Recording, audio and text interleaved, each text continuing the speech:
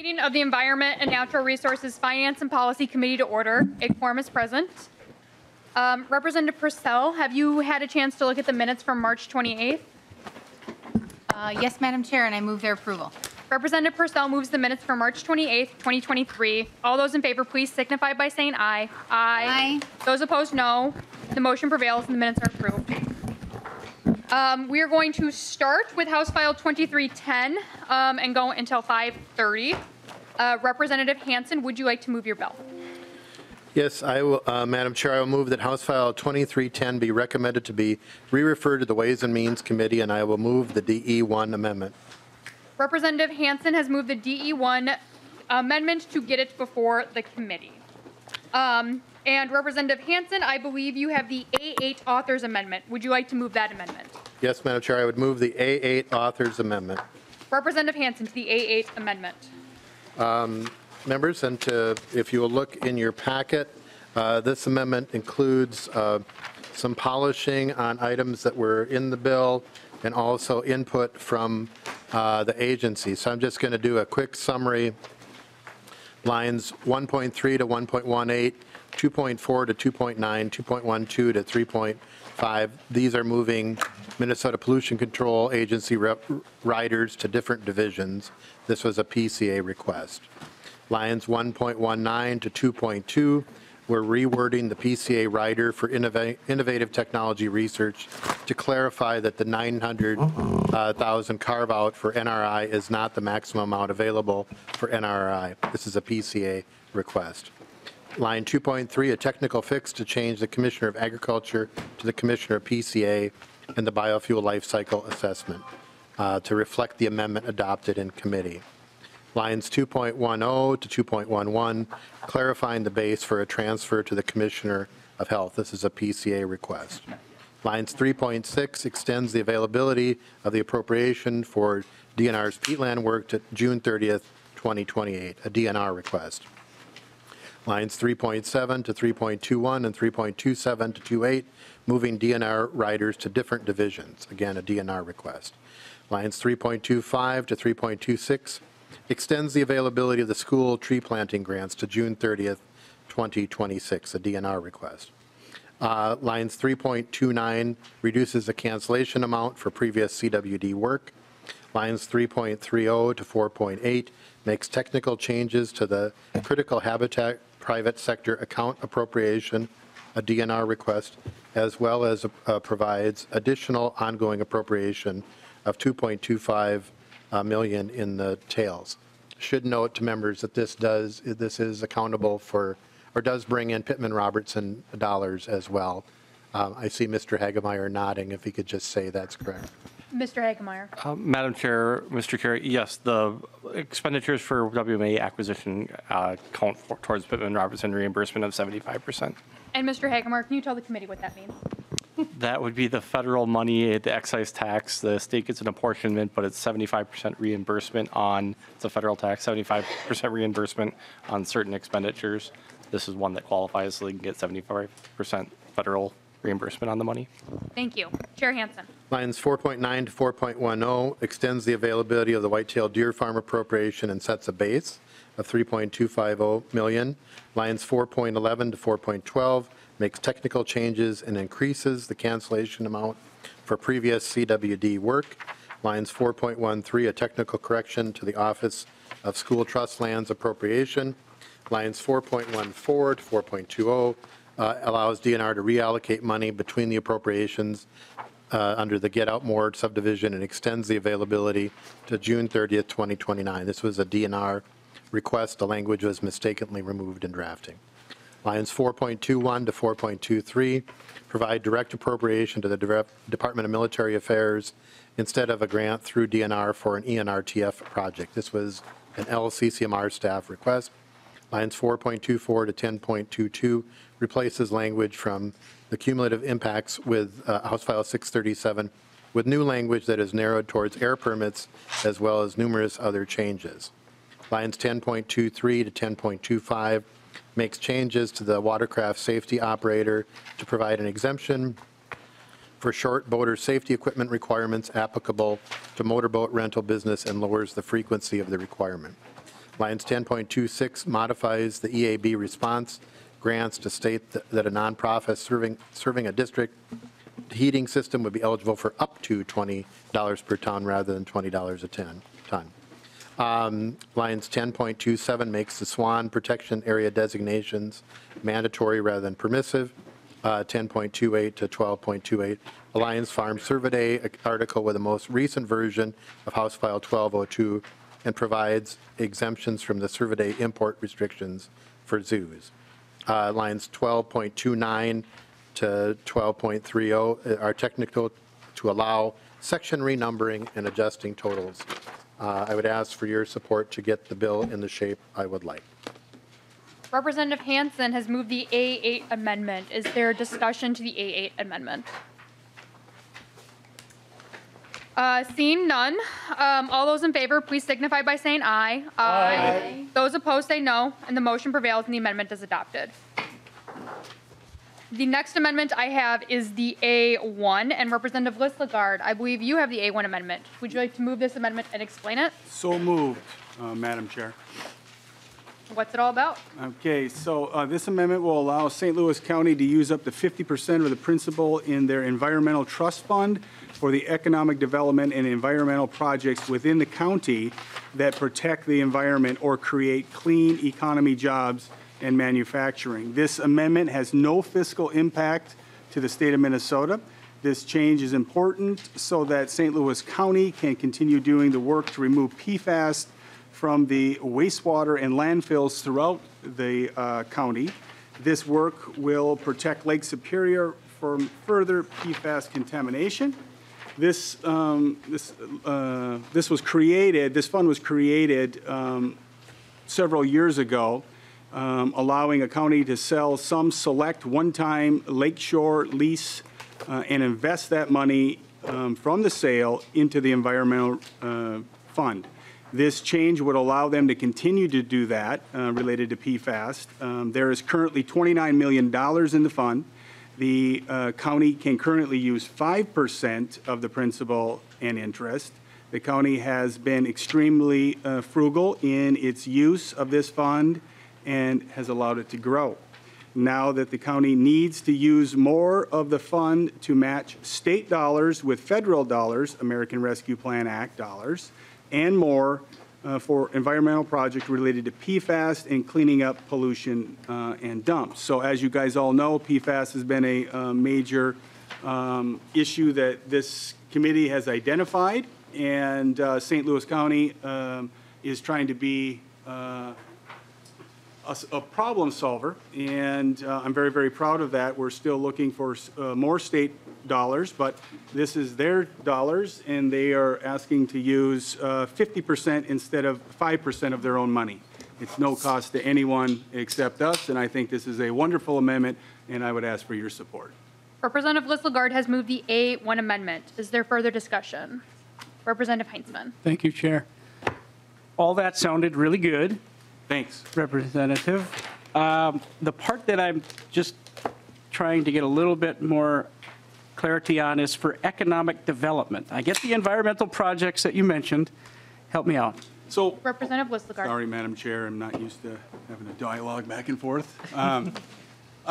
So there's other economic things, Helene, right? So we know that solar manufacturer plant in Mountain Iron is, those are some of the things that potentially that they could use this for to spur development. That's just one example. Representative Heinzman.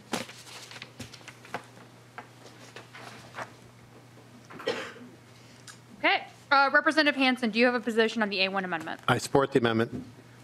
Great. All those in favor of the A1 amendment, please signify by saying aye. Aye. Those opposed say no. The motion prevails and the amendment is adopted. The next amendment is the A2 amendment, which I will move. This amendment requires the use of non-toxic shot when hunting small game on a WMA or a wildlife management area in the farmland zone beginning on July 1st of 2024. The purpose of WMAs or wildlife management areas, according to the DNR, is to protect wildlife habitat for future generations, provide citizens with opportunities for hunting, fishing, wildlife watching, and promote important wildlife-based tourism in this state, and lead ammo is incompatible with all three of these aims. We've heard testimony this year on the effects of lead on wildlife and birds in particular. We've also heard testimony on the effects that lead has on humans. And this amendment language has passed the House the past 4 years and has received extensive testimony. It's also based on a previous rule that the DNR had. And I hope that members will support this amendment. Discussion to the A2. Representative Fisher. Yes, Madam Chair. Thank you for bringing this amendment. I just had a quick clarification is how many actual acres would this approximately apply to on the wildlife side? Thank you, Representative Fisher. I don't have the amendment. I don't have the acreage off the top of my head, but the farmland zone is a portion of the state that is south and west of a line that follows Highway 70 westward from Wisconsin to Highway 65 to Highway 23 to US 169 at Malacca to Highway 18 at Garrison to Highway 210 at Brainerd to Highway 10 at Motley to US Highway 59 in DL and then northward to the Canadian border. And it also is only in effect on WMAs or wildlife management areas. Representative Finke. No. Oh. We've got an expert there. Why everyone's pointing at Representative Finke. Mr. Rivers, welcome to the committee. Please state your name for the record and try to help us out here. Madam Chair, members, for the record, my name is Pat Rivers, Deputy Director for the Division of Fish and Wildlife with the Minnesota Department of Natural Resources. I think the question was how many acres are in the farmland zone? That is correct, sir. And the entire state has 1.3 million acres of wildlife management areas and about 400,000 in the farmland zone. Thank you very much. Appreciate that. Thank you. Thank you, Representative Fisher. Representative Heinzman. Thank you, Chair. And thank you for your description of the amendment, although I need to mention today that there isn't peace in the valley on this. This is something that is controversial amongst some of the folks affected, and I would be asking for a roll call today on this. A roll call has been requested. Further discussion to the amendment. Representative Hansen, do you have a position on the amendment? I support the amendment, and I'd like Mr. Rivers to state the DNR's position on the amendment. Mr. Rivers? Madam Chair, members, as you know, this is something the DNR proposed several years back. And when we did that, we had a implementation date that would allow hunters and manufacturers to adjust their ammunition supplies to the new regulations. So we'd like to work with the author and the committee on an implementation date that would allow that to happen. I think that can be accomplished. You have my word to work on that, and it looks like Representative Hansen is shaking his head yes, that he would also work with you on that.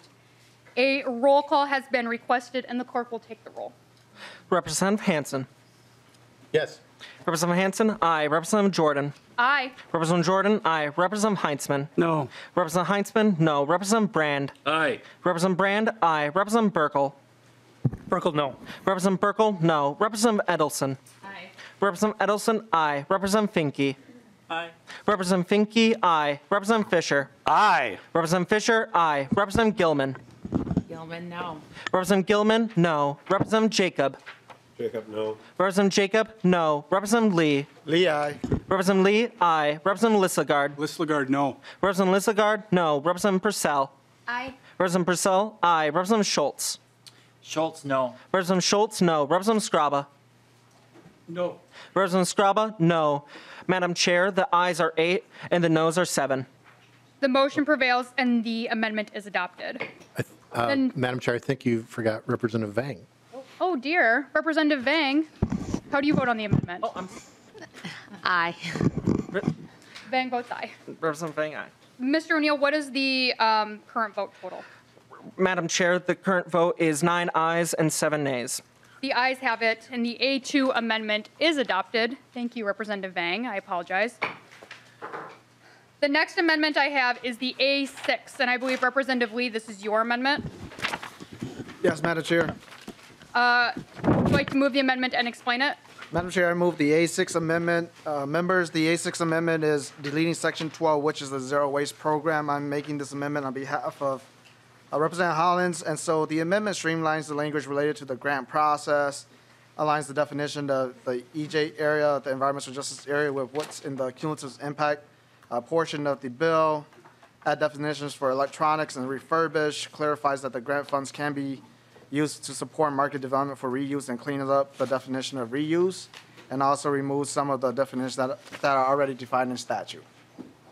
Thank you, Representative Lee. Is there discussion to the A6 amendment? Representative Hansen, do you have a position on the A6 amendment? I support the amendment. With that, all those in favor of the A6 amendment, please signify by saying aye. Aye. Those opposed, same sign. And the motion prevails, and the A6 amendment is adopted. And Representative Lee, I believe the A7 is your amendment as well. Would you like to move this amendment and explain it? Yes, so Madam Chair, the A7 amendment creates a new green infrastructure grant program at the MPCA. This was included in a bill that I have moved and will be having a discussion in capital investment. And so subdivision 1 established the program. Subdivision 2 defines green infrastructure, political subdivision, the type of projects, stormwater infrastructure, and then subdivision 3 talks about political subdivision being able to apply and receive a grant under this section. Subdivision 4 is an application to be prescribed by the commissioner of the PCA. 5 is the grant for the eligible project could be used to acquire land or interest in land, pre-design, design, renovate, construct, furnish, and equip a project. And then grants will be awarded to a political subdivision, and they should give priority to political subdivision that provides a local match for the project. Thank you, Representative Lee. Is there further discussion to the A6 amendment? Representative Hansen, do you have a, what? Yes, sorry, the A7 amendment. We just did the A6 amendment. Representative Hansen, do you have a position on the A7 amendment? I support the A7 amendment. All those in favor of the A7 amendment, please signify by saying aye. Aye. All those opposed say no, and the motion prevails. The amendment is adopted. The next amendment I have is the A10 amendment, which I believe is another author's amendment as well. Representative Hansen, would you like to move the A10 amendment and explain it? I would move the A10 amendment, Madam Chair. And the A10 amendment relates to LCCMR reform. Those members who were here last year may remember that I had introduced a bill for LCCMR reform, heard a number of comments relating to that, introduced the bill again, and we will be hearing that in the evening session tonight. But this amendment makes some changes to that bill as an amendment to this bill. I've stated before on the floor, and I think in numerous public entities, that if we are going to go to the ballot for renewing the Environment and Natural Resources Trust Fund, we need to have some reform with the LCCMR to make it work better. So what I just want to walk through the changes that are proposed here. It would have 10 legislative members and 9 citizen members. The legislative members of the commission would be 3 members of the House of Representatives appointed by the Speaker of the House, including the chair of this committee or the chair's designee. 3 members of the Senate appointed by the Senate Majority Leader, including the chair of the Environment and Natural Resources Finance Committee or the chair's designee. 2 members of the House of Representatives appointed by the House Minority Leader. So this is a change. In the past, you've had the minority members appointed by the Speaker or the Leader in the Senate. So this would have the minority member appointees being done by the minority, not by the majority. 2 members of the Senate appointed by the Senate Minority Leader. In addition, the citizen members, there would be 4 members, so fewer than currently appointed by the governor. There would be 2 members appointed by the Senate Majority Leader, 2 members appointed by the Speaker, 1 member appointed by the governor as recommended by the tribal government representatives of the Indian Affairs Council. A member must not be a registered lobbyist. The chair would rotate among members as is current. Legislative members would be entitled to reimbursement for per diem under their current process. Citizen members may be compensated up to $125 today. That's the Chair Jordan's bill. So again, the legislative members would be under the legislative plan, both in the House and the Senate, and the citizens would be compensated up to $125 a day. A citizen member may serve no more than 8 years, except as necessary to fill a vacancy. If they were filling a vacancy, a citizen member could serve up to 10 years. The Citizen Selection Committee that exists currently to make recommendations to the governor That would last longer than 1 year. There's been a challenge in the past few years where the executive has had to reappoint members of the Citizen Committee in order to make the recommendations. So there's been a lag. And it also clarifies that they would receive per diem and they must not be a registered lobbyist. The commission will must adopt a strategic plan. And although we have increased the numbers of the members of the LCCMR, we have decreased the number required for formal recommendations from 12 to 11. This should ensure that there is a work product that is more than a majority, but not an unobtainable supermajority. Describes a little bit on the work plan. It has a conflict of interest provision, clarifying that they may not vote on the final recommendation if they have a direct personal financial interest.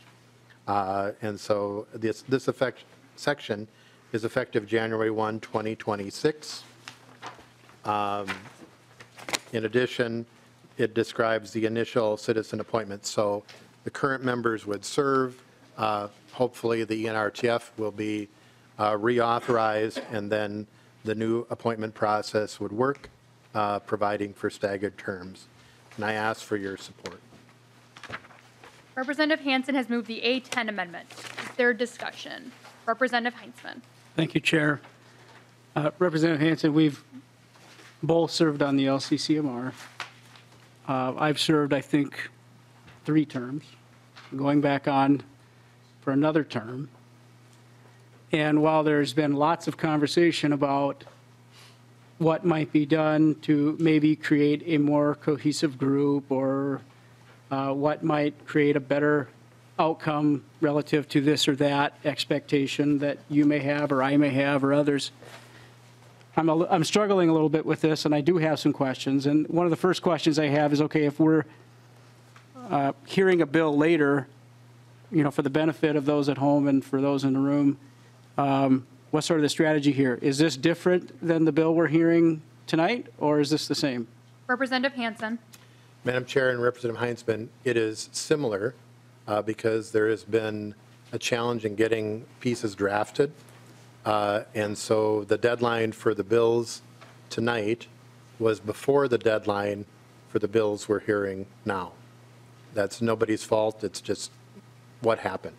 And so we are hearing this. I will confess it is unusual, but we felt that this could get all of the detail in it than is in the bill we're hearing tonight. And that we can probably facilitate the discussion that the same questions that members of the majority and the minority may have could be taken care of during this time. Representative Heinzman. Thank you, Chair. So, Representative Hansen, earlier this year we heard some legislation being proposed that got after what some had felt were problems in the LCCMR grant process. And there was an entire commission created. Meetings were held, public meetings, I'm assuming. Where did this language come from? Representative Hansen.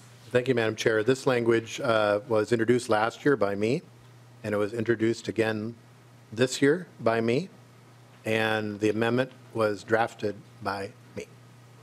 Representative Heinzman. Thank you, Chair. And the authorship isn't lost on me. I'm aware of the process that this particular language has followed. And I think it's important for the conversation today and tonight. We all have our ideas as to how a particular proposal may or may not impact to create maybe a desired outcome. So I do have a lot of questions about this. I'll probably save most of that for tonight, but I did want to get a better idea what this was compared to what we're proposing tonight. And I haven't had time to go through and read every line to compare the differences. Is there anything here that we should be talking about that we won't have an opportunity to talk about tonight? Representative Hansen. Thank you, Madam Chair, and Representative Heinzman. No, on this bill, the separate bill on the trust fund is not in here. So there will be the trust fund question. That is a separate Representative Holland's bill. But then there is this bill. I would just point out this does have the term limits in there that I know was of concern for you, listening to the debate over the years, trying to accommodate. And this bill, or the amendments that I've got here, are different than the bill as was introduced. And the changes that are made are based on, both public and private comments I've received from members on both sides of the aisle. Representative Heinzman. Thank you, Chair. Final question, and I think that the rest of my questions I can wait for tonight, but one last thing. You mentioned term limits, which is a provision I think that has bipartisan support. I certainly support it. Can you just quickly confirm one way or another, does that have retroactive effect? And there's other provisions relative to the current board. If there's any differences there that may not have that potential impact, whether it be retroactive or not, could you maybe mention it? Representative Hansen. Thank you, Madam Chair. The effective date on these provisions is January 1, 26, so it's not retroactive. I don't have a retroactive provision in there. The goal would be that they would serve, the current members would serve out their terms or most of their terms, and then you'd have the reappointment process or new appointment process. Representative Heinzman. I'm sorry, Chair. All right, Representative Hansen, just to be clear then. So if someone has served, let's say, a very long time, the clock wouldn't start ticking, if I understand you correctly, until this language becomes law. Representative Hansen. Madam Chair, that is correct. So the clock would start on the new, so the current service would not be considered, but I'd be willing to work with you on that. Representative Heinzman. Thank you, Chair. I appreciate that, Representative Hansen, because I think that's, I would argue that's necessary to get the desired outcome here. We need, I think, to address a few concerns there, and I appreciate your willingness to reach out to me. I hope that you do. I think that would help further the bipartisan effort on some of the provisions, and we'll discuss some of the other concerns when the bill comes back later tonight. Representative Hansen. And Madam Chair and Representative Heinzman, there's also the provision in there because people do leave, so I wanted to make sure that if somebody did leave mid-term and they got appointed to a 4-year term, they filled out a term and then they've got other, we want to make sure that they're not starting and stopping in that. So I tried to accommodate, I think, similar to what you're talking about if there were vacancies. Further questions from members? And I don't need to ask Representative Hansen what he thinks about his amendment. So all those in favor, please signify by saying aye. Aye. Those opposed say no. No. And the motion prevails and the amendment is adopted. The last amendment I have is the A3, and I believe that is a Representative Schultz amendment. Would you like to move your amendment and then explain it for the committee? I would, Madam Chair. I'd move the A3 amendment. Thank you, Madam Chair and Representative Hansen. I know that we've had a couple brief conversations about this, but the A3 amendment is in regards to an issue that is in my district as it relates to an ongoing conflict on water use, and the DNR is working very actively in my community with all of the stakeholders involved. And this particular amendment provides for the funding for an analysis of alternative sources of water to be used in this ongoing conversation. And so I would just encourage support of this amendment and yeah, encourage your support of the A3. Thanks so much. Representative Schultz has moved the A3 amendment. Is there discussion from members to the A3 amendment? Representative Finke. Thank you, Chair. Did we hear this bill? I heard that there was some conversations, but I don't remember it. We have not heard this bill in this committee. Representative Schultz has been heard in another committee. No, thank you, Madam Chair and Representative Finke. This bill has not been heard. It was introduced and has been in conversation over the last month. While we did run out of time to have this bill heard, I don't hold that against any member of this committee that we didn't have the chance to hear it heard, but I have had conversations with not only stakeholders back in my district, but also with the DNR about this particular language, and I believe they may be available to comment as to whether this provision has earned their support. I suspect they might be able to. Welcome to the committee. Would you introduce yourself and then help us out here with your position on the A3 amendment? Madam Chair and members, Jason Meckel, Department of Natural Resources, Section Manager for Ecological and Water Resources. As Representative Schultz has indicated, we've been working very closely in the Little Rock Creek area, and we do support what the bill is trying to do. We think it is needed. It definitely would help us advance the issues. It has the right elements. Our just main concern is that it's identifying the funds coming from our general operating budget. So we're happy to work with the author and the committee as it goes forward. Thank you. Representative Finke, follow up. No, thank you, Chair. Representative Fisher. Thank you, Madam Chair, and I appreciate hearing from the department. And I support what you're proposing here. It feels very similar to what we've been trying to do addressing the water issues in the East Metro. It seems to be trying to follow that same model as providing the resources folks to try to figure out how do we solve the issues out there. And I appreciate the work that's happening in that area. Representative Brand. Thank you, Madam Chair. Page 26, line 25, delete 6 million and insert 5,700,000. So I'm just wondering, where does that $300,000 disappear? Representative Schultz. Yeah, thank you. This is a particular portion of the bill that actually goes into doing this sort of work in the state budget. So, and the work that the DNR does, and maybe the DNR could provide even greater detail to this specific piece of it, and that's why we just specifically mentioned the 300,000 on page 28. That then makes that whole number to 6 million. So we're not taking out any money. We're just basically specifying in this amendment that that money would be dedicated towards this particular analysis. Thank you. Mr. Meckel. Madam Chair and members, that's a portion of the bill. It's a $6 million general fund annual amount that goes towards groundwater management in particular. It was something that came out of the 2013 legislature. It funds some very specific items around groundwater activities. Permits, permit reviews, data analysis, modeling, support to SWCDs. It's been a critical aspect of our being able to do a good job with groundwater resources. Representative Heinzman? No. Representative Hansen, do you have a position on the A3 amendment? Madam Chair, I would support the amendment. I would work with the author of the amendment and the DNR to make sure we're getting it from the proper funding. I'm seeing head nods from Representative Schultz and the DNR as well. Great. All those in favor of the A3 amendment, please signify by saying aye. Aye. All those opposed say no. The motion prevails and the amendment is adopted. Members, that is the last amendment that I have. We will now go to questions on the DE1 amendment as adopted.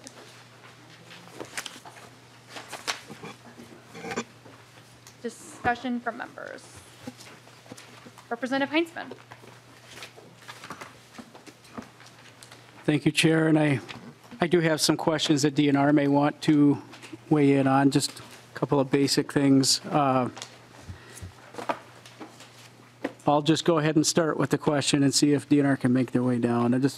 Maybe it's not something that they can address, but I'll just start. So, Representative Hansen, I'll lead off with FTEs and wondering how many we're talking about in the bill. Representative Hansen, or should I just go directly to Commissioner Meyer? Well, Madam Chair and Representative Heinzman, we have made a number of changes in the DE1 to the fiscal notes. I'll just use one example.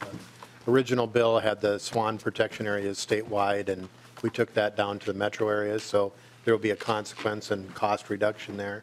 So some of those estimates are going to be, and there's a number of things. Representative Lee's amendments on cumulative impacts are going to have reductions in the costs. So, but I don't know where he went. So there will be, I think the agency could give some estimate, but realize that with the amendments we've adopted, there's going to be changes. And we should have a full fiscal note for Ways and Means. Representative Heinzman. Thank you, Chair. And just to clarify, new FTEs is what I'm looking for, if we have a ballpark idea. Sorry. Commissioner Myers. Mr. Chairman, members, Representative Hines, and Bob Myers, Assistant Commissioner, Department of Natural Resources. I can't give you an exact count on this bill, but on the governor's recommendation, the new FTEs were 74, and they're not all new FTEs.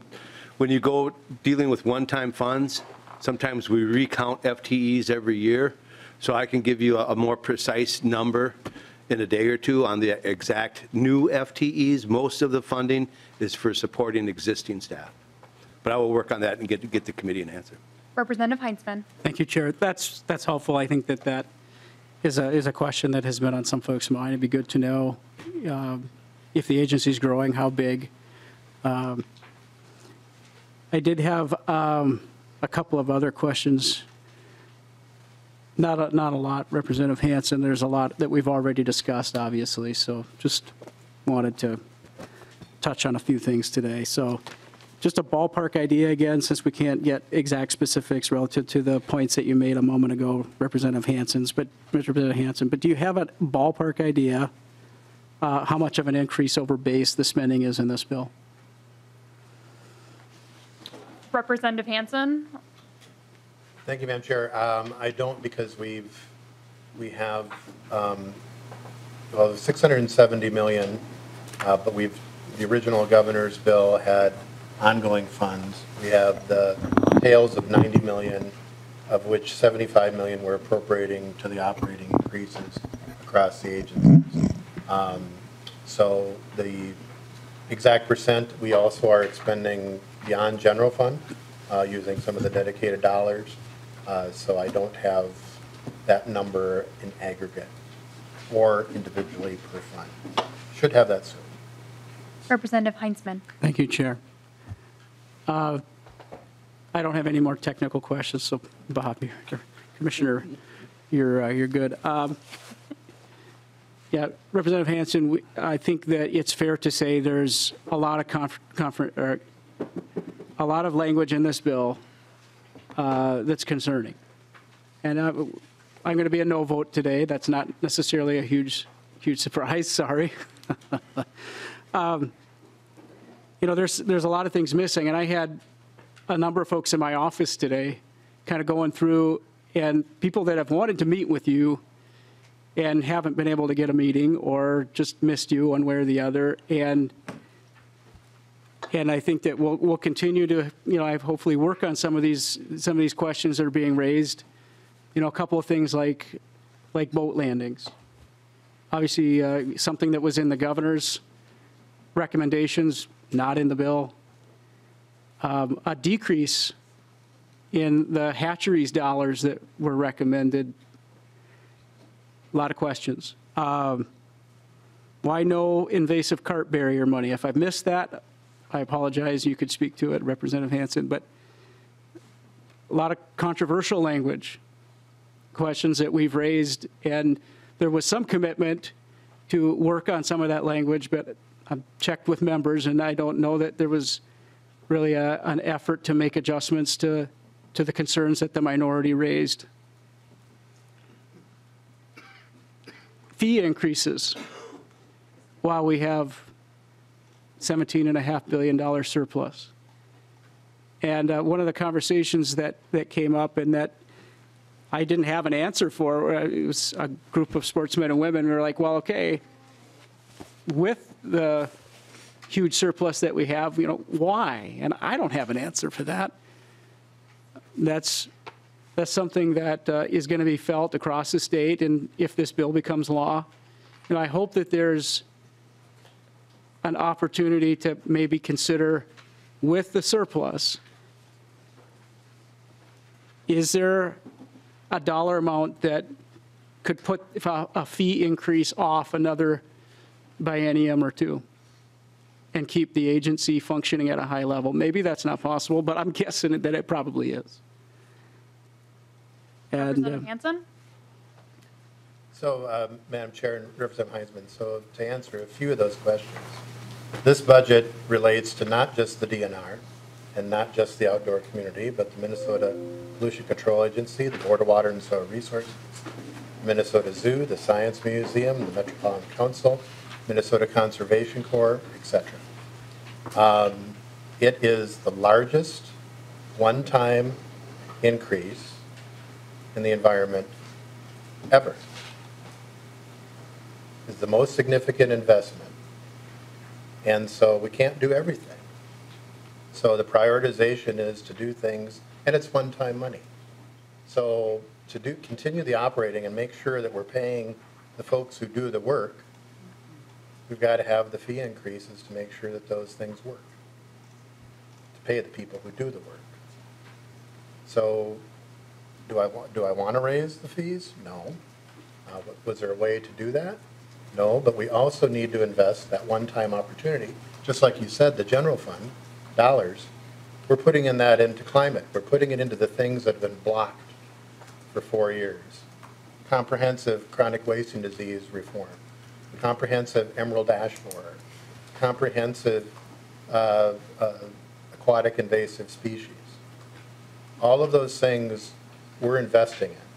So yes, if it was a choice between dealing with ash trees coming down and replanting trees and boat docks, we chose the ash trees. That's a choice. It's a policy choice.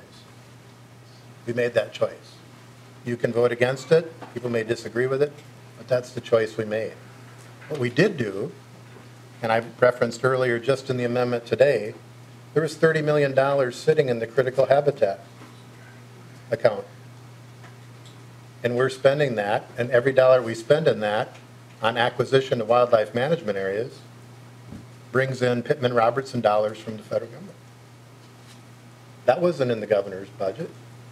That wasn't in any of the interest groups or the lobbyist money. That was something we did that we could acquire additional dollars.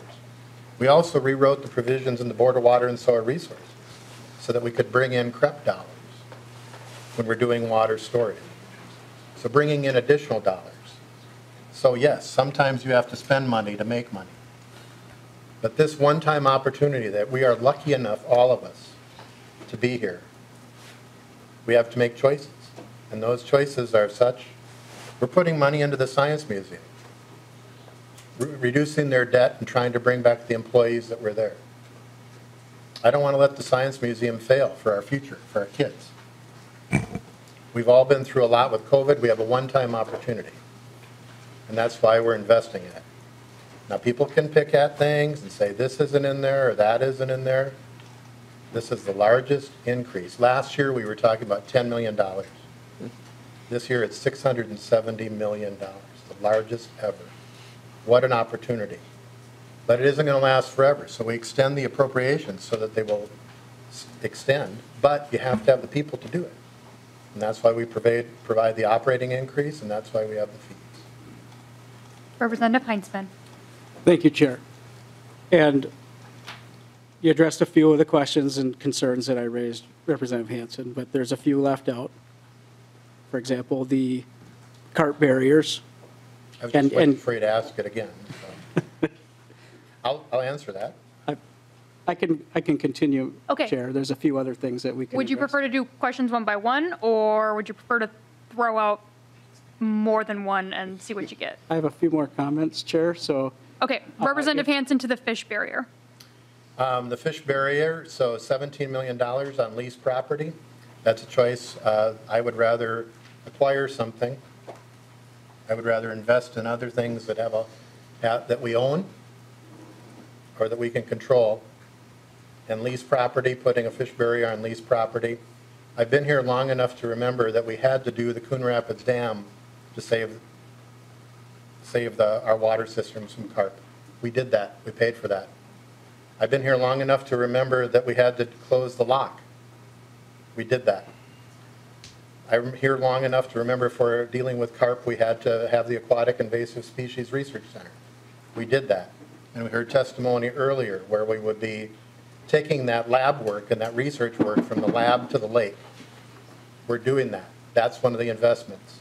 I've been here long enough to remember that we put a dam on Lake Okoboji in Iowa. We used Minnesota dollars on Iowa property to stop the carp. So just like every time the snow melts, yes, the carp are there. I authored the amendment, I believe, in 2007 or 8 to require reporting of carp. We've been dealing with carp for a long time.